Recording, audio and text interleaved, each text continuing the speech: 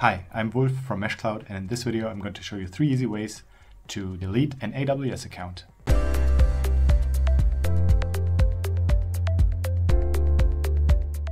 We're going to delete an account that I created for a little text-to-speech project I had. I used Amazon's Poly service for a video to explain how to create a cloud project within MeshStack. Check it out in the description if you want to see how that turned out. But we want to delete. So I'll show you 3 ways how you can close your AWS account using the web interface, the command line, or the API.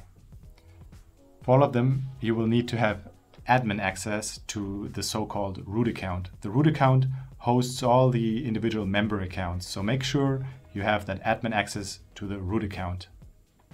Let's start with deleting the AWS account using the web interface. Just head to the top right corner and click Organization.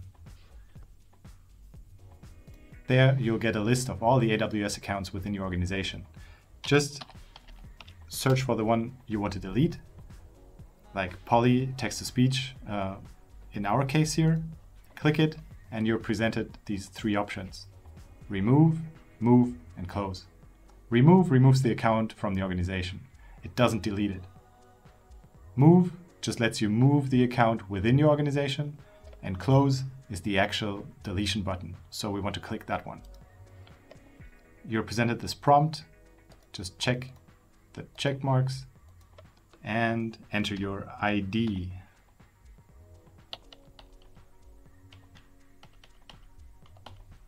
That's all you have to do. Click Close Account and your account will be closed. So now let's use the command line to delete your AWS account. Head over to your favorite command line. Of course, you have to have the AWS command line tool installed and configured.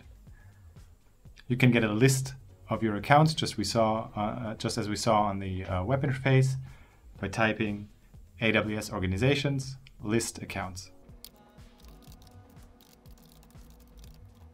This will generate a list of your accounts. You can see the one that we want to delete here as number 1 account, and we'll need the account ID for deleting it.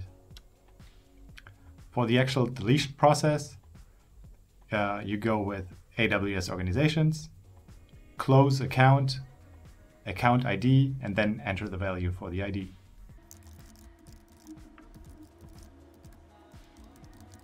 You hit enter.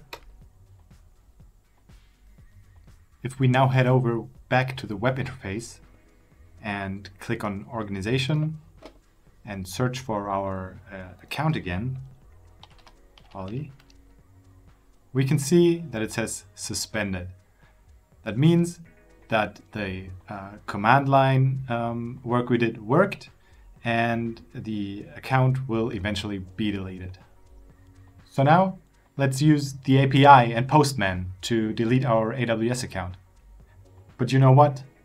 Let's not do that. It turns out it's insanely complicated and too long for this video.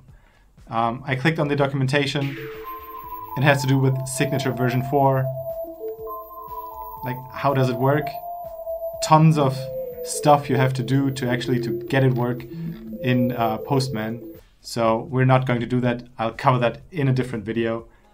But let me say, with MeshStack, we offer a platform that takes care of a smooth deletion process for all clouds: Azure, GCP, AWS, you name it.